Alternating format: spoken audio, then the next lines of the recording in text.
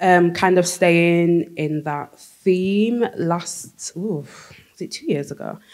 Some point in the pandemic. Oh, that's like anyway. I was commissioned by the BBC to respond to the word protest. I remember at that time I was feeling kind of a bit depleted. It was kind of at the height of the Black Lives Matter movement that I'm sure you all remember. And to be honest, I just didn't have the emotional capacity to kind of deal with it. I was also writing a dissertation. I was like, this is not what I need.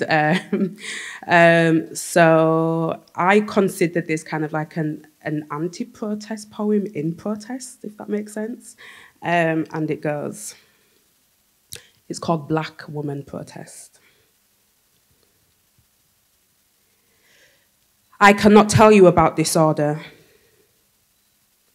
about relentless cries of mothers whose sons swallowed tear gas, voices burnt into heavy, waxy mumbles, chambered by the echo of emptied barrels.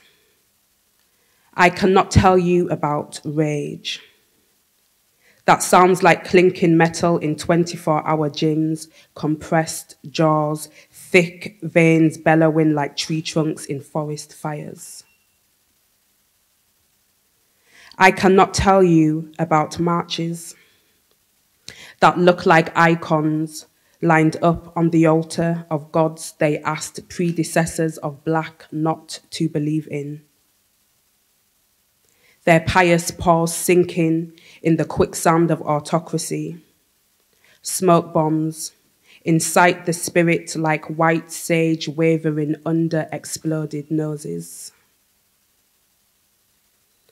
I cannot tell you about placards, curled and creased like dried petals of sorry for your loss bouquets in the hands of daughters who will search for their departed father in lovers. I cannot. There is so much existing to do. Before and in between the broadcasting of gasping, mangled remains, chocolate-dipped strawberries left on the pavement like an offering to a god not shared. There is so much persisting to do, so much remaining, so much undoing, ongoing, building. Between all of the surviving, man, there is so much living to do. Thank you.